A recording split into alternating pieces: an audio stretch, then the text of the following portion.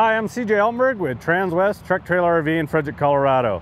We've got a brand new 2024 Cimarron Lonestar Stock Combo sitting behind us. This is a 24-footer. This one definitely has some extras, so pay attention as we walk through. Before we jump into the trailer, let's go ahead and take a look at the drawing so you can just see the layout. I'll show you a couple different things. Like I said, 24 foot on the floor. This has a slant wall front tack room, so it's a 5.5 foot short wall with a 4 foot offset. This trailer is extra wide. It's 7.6 wide versus the standard 6.10, and standard height 7.1. So you definitely have some extra width you get to deal with on this one. And then we threw some extras at this trailer. So when you're looking at a Cimarron, you're looking at all aluminum construction. You have an 8-year structure warranty, or excuse me, an 8-year structure warranty, 3-year hardware warranty, 1 year no questions asked warranty on your tires. But when we look at this, very first thing you're going to notice, stainless sheet on the nose, 3 marker lights on top. That's kind of the giveaway. They changed that standard to the 24 models. We were putting it on quite a few trailers, and they just decided to make it a standard feature. It's just a good look to this trailer when we look at that. B&W gooseneck coupler on it. So they've had a couple years of relationship with B&W. We've kind of redesigned that a couple times, really getting it dialed in for you guys.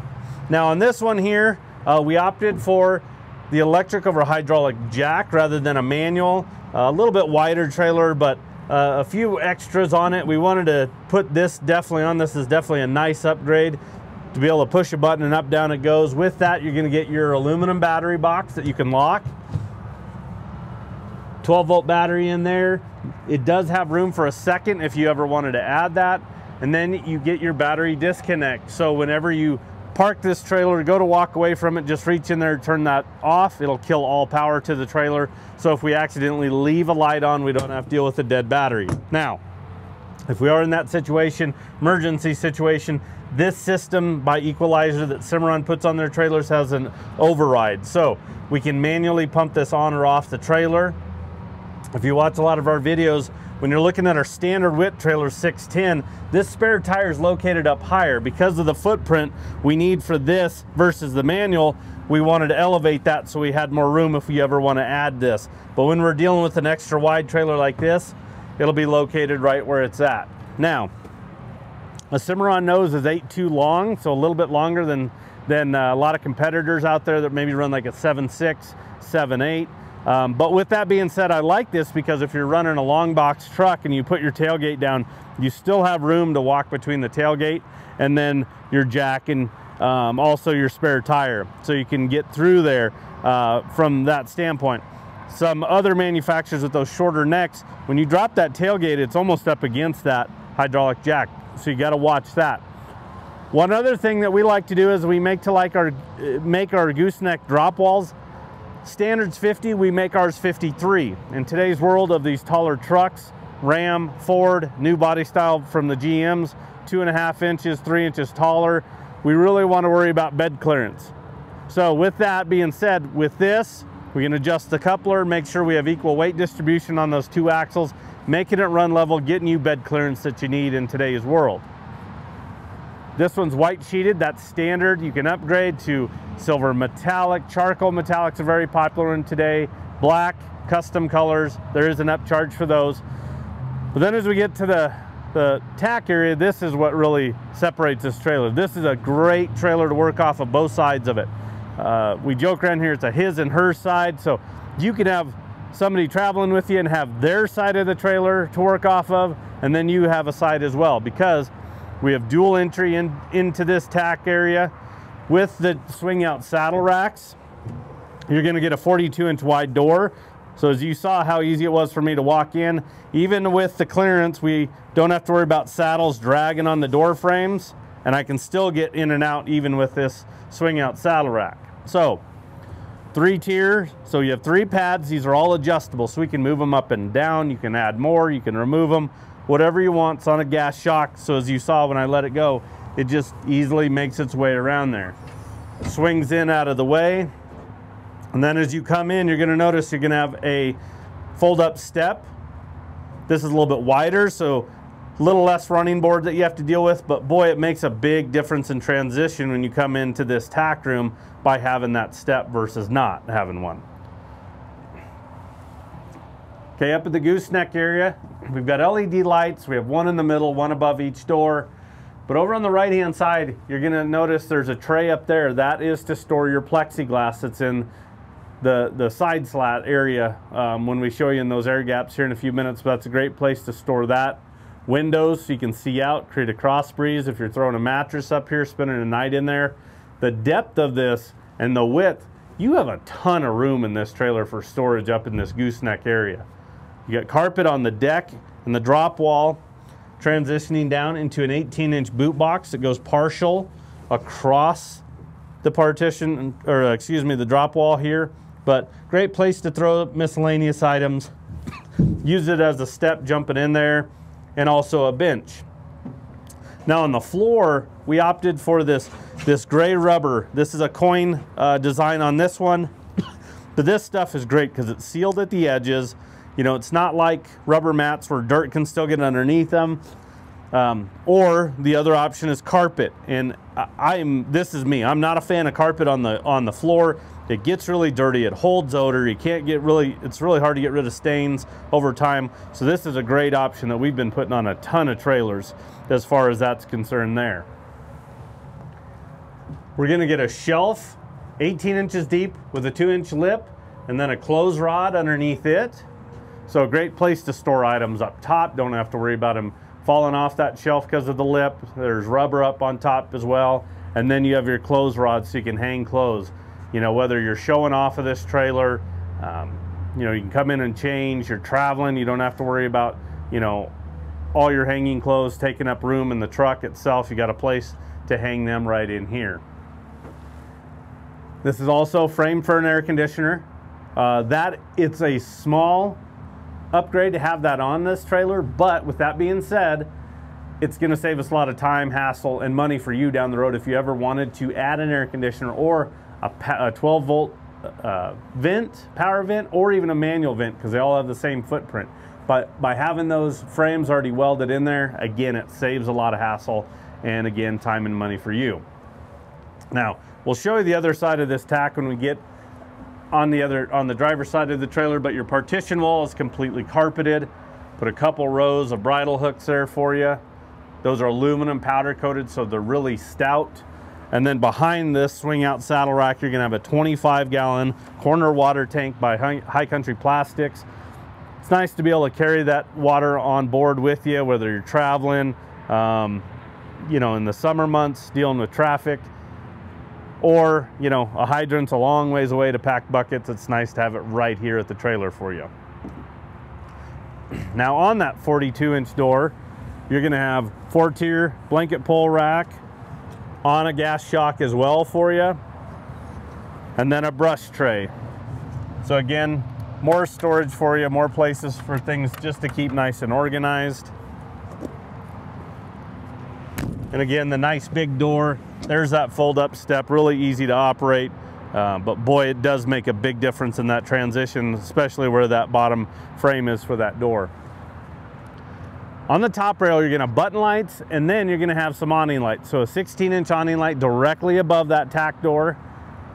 And then we put you a second right above kind of the horse area where you can actually tie up and tack up right here when we're dealing with the part of the trailer that's the extrusion on actually where the stall is. You're also gonna have button lights, LED button lights for marker lights. They're a clean look to this trailer. They put off a good amount of light without a big power draw. So here's your 2 air gaps. Like I was telling you about, you have plexiglass. There's a notch in every Cimarron stock trailer. So even if you don't have plexiglass, this track will already be there. So you can add it after the fact. But what you do is, I like to take a pocket knife and put it in between them, just kind of bend one out, and then they're easy to slide out. So the largest piece is gonna be a 4-foot section. So it fits in that tray up there. But since we're dealing with the slant wall, we have different lengths to these air gaps. So a tip, take a roll of masking tape and a Sharpie, take out passenger lower, write that. Take out passenger upper, write it on there. Do the same for driver side. It'll save a lot of hassle down the road when you go to put those back in, rather than trying to figure out all the puzzle pieces without any guidance. Two 7,000-pound Dexter rubber torsion axles with electric brakes, 16-inch aluminum wheels, Goodyear 10-ply tires on this one. That is a bolt-on fender as well, so it's not a weld-on. So down the road, if you ever had to change that out, it got damaged, again, saving you time and money by it being a bolt-on rather than a weld-on. So you got to cut it off, weld the new one on, again, saving a lot of hassle there. Now we opted for one rear gate on this one. If you notice on that gate, it's got rubber mat all the way around. We really wanted to put rubber kick mat all the way around the stall area, so we put it on the back gate. It's a solid gate. 2 rows of plexiglass there as well that can be taken out. Up on that top header there, you're going to notice 2 8-inch awning lights. So we have light coverage there. And then we also like to upgrade you with backup lights. Our backup lights on our truck are a long ways away. They're going to do no good back here. So you're going to get into unfamiliar places, get home late at night in the dark. It's nice to be able to throw it in reverse and have these light up to see where you're going. If you wanted to add a rear ramp, we could do that. We could do a ramp over. We just remove the rubber bumper, attach it there, and then it folds up. And then as we come into the stall area, we have rubber mats on the floor. And then again, if you look at the side walls, kick mat all the way around. So we did it on both sides, head side, tail side, on the partition wall. Tapered fenders in here, so no 90-degree angles. Everything has a break to it. So we, again, aren't dealing with those sharp edges and 90-degree corners. Because it's 7.6, you will have that wheel well in here on both sides.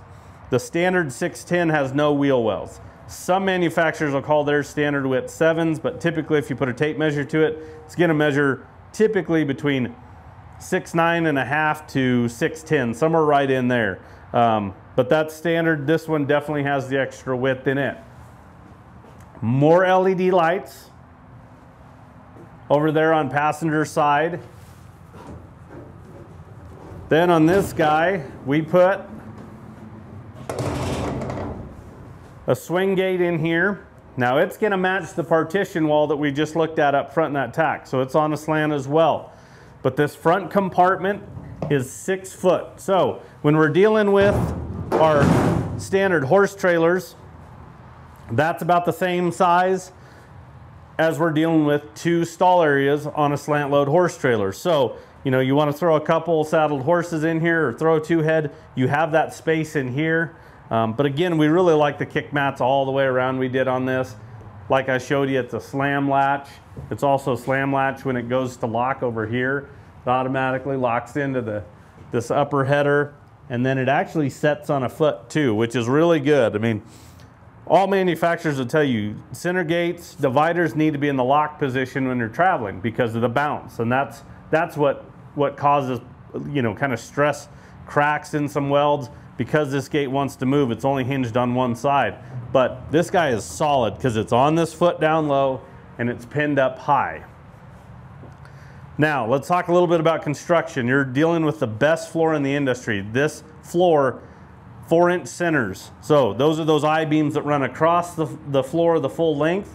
If you look at Cimarron, it actually has a V-truss in the middle of a 12-inch deck. But those centers are every 4 inches. So imagine the hoof size of a horse. You want to throw some cattle in here. Wherever they're standing on a support beam. So best floor in the industry we're looking at there.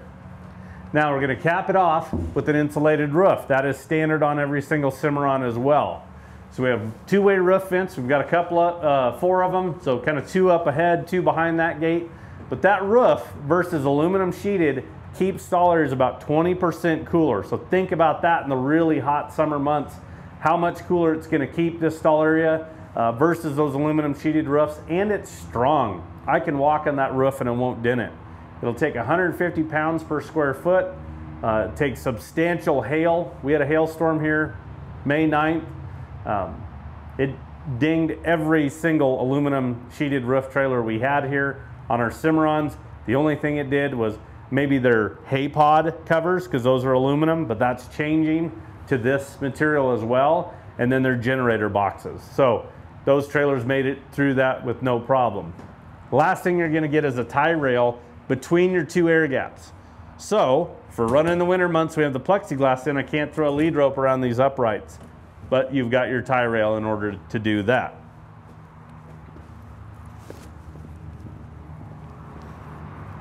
One thing I like about having the plexiglass in the back of these trailers is it will end up keeping a lot of dust out of that stall area, because what happens at the back of trailers is wind swirls. So if you're dealing with really, bad dirt roads, get a lot of dust, it'll want to suck back into the trailer. So that'll keep it out of the stall area. It's not 100% sealed tight, so I'm not going to say you're not going to get a little bit of dust, but it's going to help eliminate getting it in those big air gaps. It's one less thing that, our horses or cattle are having to breathe in there, whatever livestock you throw in there, that dust that could cause some respiratory issues for you. So on driver's side, again, there's your plexiglass, 2 more awning lights, center of the stall area, above the tack door. So again, lights all the way around. We like multiple, we like them above the tack and then where you're actually gonna get tacked up. Escape door going into that first stall area, a chest bar that goes across there as well. So if you do have somebody loaded in there and you crack this, they don't just decide to hop right out.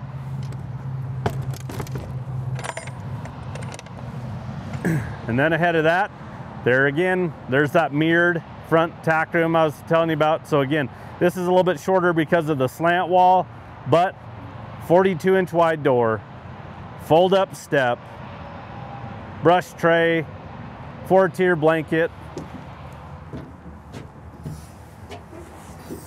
And again, swing out saddle rack. 3 pads on this one as well, so they can be adjusted. Again, add more, whatever you want there. But a really great trailer to work off of both sides. This option has really gained steam over the last couple years.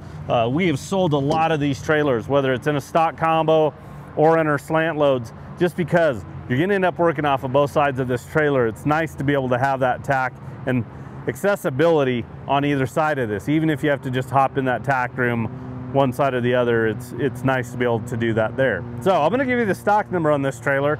Again, it's a 2024 Cimarron Lonestar Stock Combo 24-footer extra wide dual tack door.